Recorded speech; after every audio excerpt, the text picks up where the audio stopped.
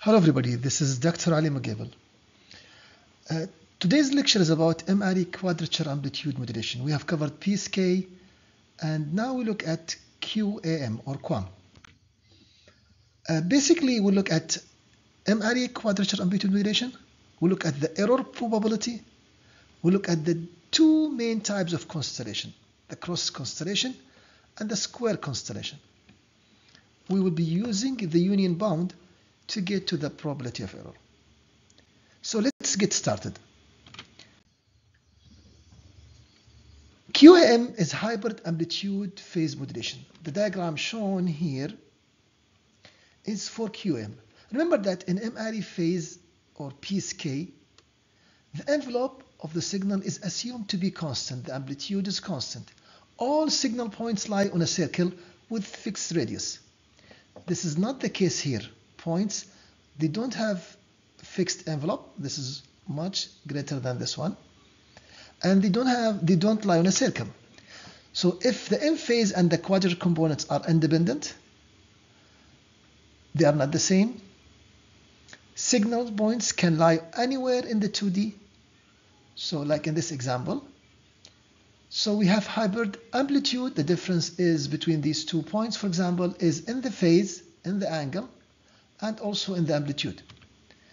Both amplitude and phase of the carrier are changed according to the message symbol, and that's what we call M-ary quadrature amplitude modulation, QAM.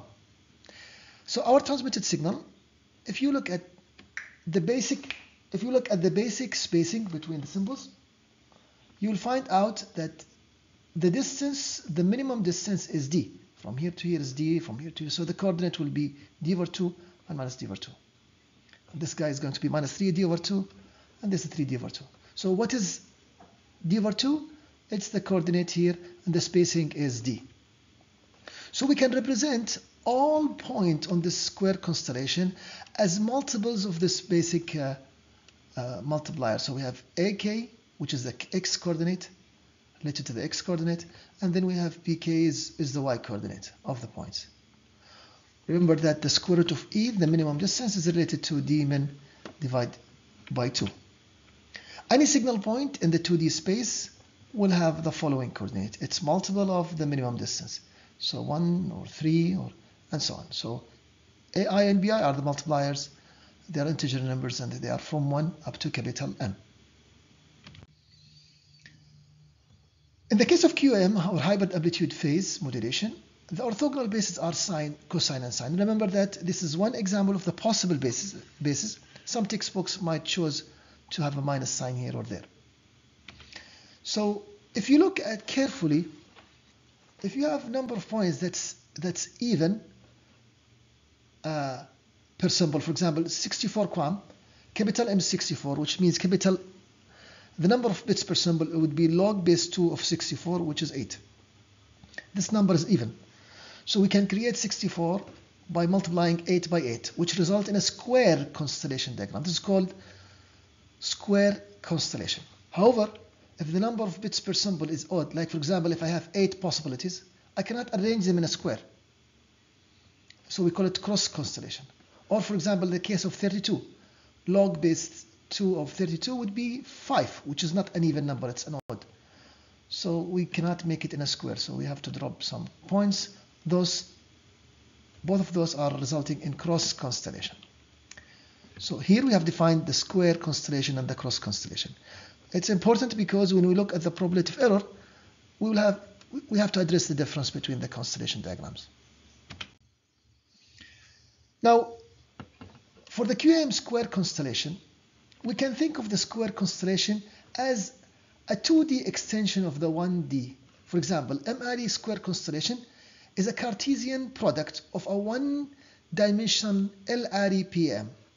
If you think of pulse amplitude modulation or amplitude modulation, you'll find out if we have L of them, that's 4, which is a square root of 16 here, we can create this constellation, which is squared by Cartesian product of this constellation.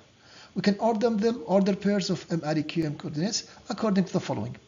So we'll take where let's say here the case L is equal to 4, so we'll go from minus 4 plus 1, which is minus 3. Start from here, and then you start substituting for L. In this example, L is equal to 4. And in that case, we can create all possible coordinates for the product here.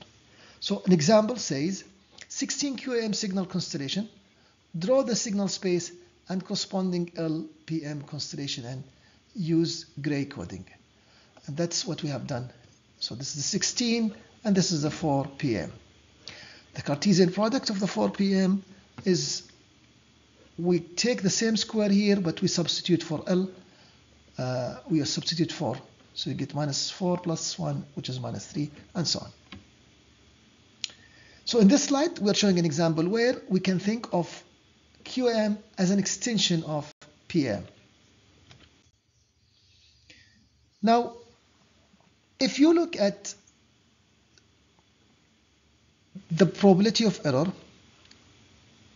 we can write the probability of error in terms of the energy.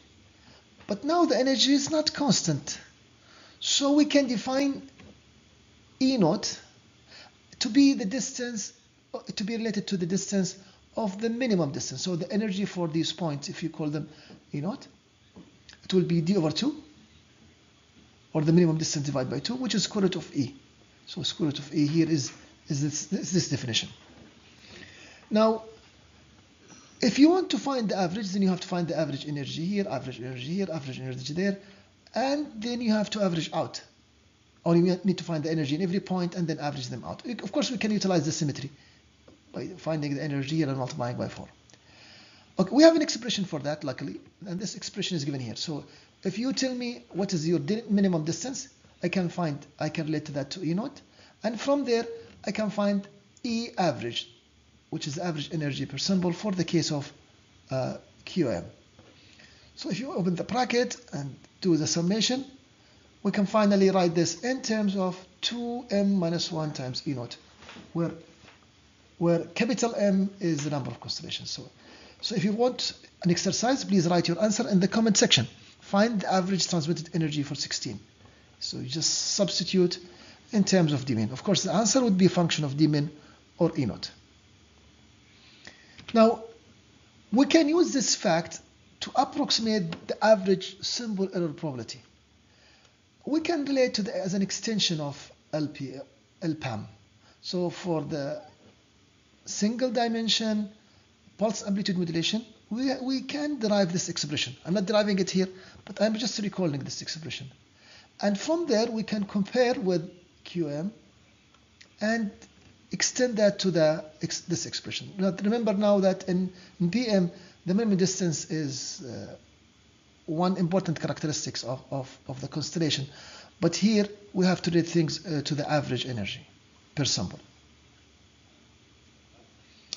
All right, so we're not showing the derivation, but you can see the similarity between the PM and the QAM. Of course, for QAM, we have points inside, points at the edge, and finding the probability will not be that easy. It's not that difficult, but just to save time, we're getting to the final result.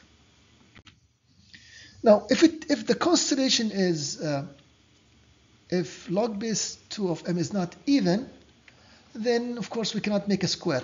So we're just sharing with you here a systematic way of generating the constellation. So to generate MQAM with odd number of n bits per symbol, then we can construct QAM with n minus 1, which is square. For example, if n equal to 5, I can generate, which results in 32 points. I can start by finding for n minus 1, which is 4, which is 16. So we can build the inner square. Then we extend at each side 2 raised to the power n minus 1, which is 2 raised to the power 5 minus 3, which is 4 points here, 4 points there, 4 points there, and we get the constellation. So the total points, of course, should be 2 raised to the power n. The inner points and 4 times the edges, which result to 2 raised to the power n. So in summary, this slide shows you how to build QAM for cross constellation if the number of bits per symbol is odd. Now, looking at Can we use a product of PM constellation to express QAM cross constellation? We did that for the square, but for the cross we cannot do that because it's not direct. You cannot generate the cross constellation from Cartesian product of a linear. So no, it will be complicated. It will complicate the calculation of the average symbol error probability. Now, if for the case of EB over N naught or the signal to noise ratio is high, we can approximate the average symbol error rate for the case of QAM cross constellation, and we got the following expression. I'd like you to compare with the case of PAM and with the case of square constellation. So this equation for the case of square constellation, and this equation is for the case of cross constellation. If you have cross constellation, it might not be possible to use gray coding perfectly. So with this, we have summarized what QAM is. We looked at square, we looked at cross constellation. We showed you the final result for the probability of error, and we show that the symbol error rate, and we show how that is basically extension to some extent of the linear or the single base constellation for the LPAM. We'll continue with different modulation techniques, and we'll summarize them. We'll have some problems to solve at the end, so please be with us in the coming videos. Thank you for being good listeners.